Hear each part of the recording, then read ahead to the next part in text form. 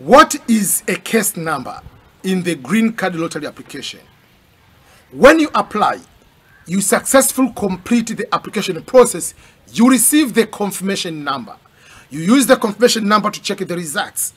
When you check the results and you find out you are the winner of the DV lottery, one of the most important number will be given, we call the case number. The case number starts with the fiscal year, then it comes to the geographical location or region, then it comes to other number. For instance, if you say 2022 AF, 2022 AS, 2022 blah blah blah, 2023, 2024, 2025, it will have the fiscal year of the DV lottery, it will have the region where you are from, and then it will have the number. The number will be able to be used to determine when you are going to check the results, when you are going to process the visa or to be called for the interview.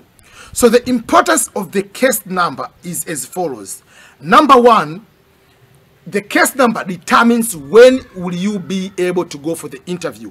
Remember, the interview for the DV lottery winners are going to be scheduled based on the number itself, and those numbers are also going to be displayed in what we call the visa bulletin. In each middle of the month, they give the visa bulletin. They say we are processing the visa from this number to this cutoff number. So those cutoff number is the case number which will be there. If they say you find out your case number is between 1 to 2,000, your interview is in October.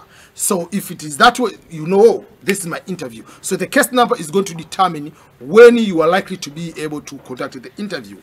But after knowing that, the case number will be using along with the confirmation number to go and fill the visa form, the DAC 260.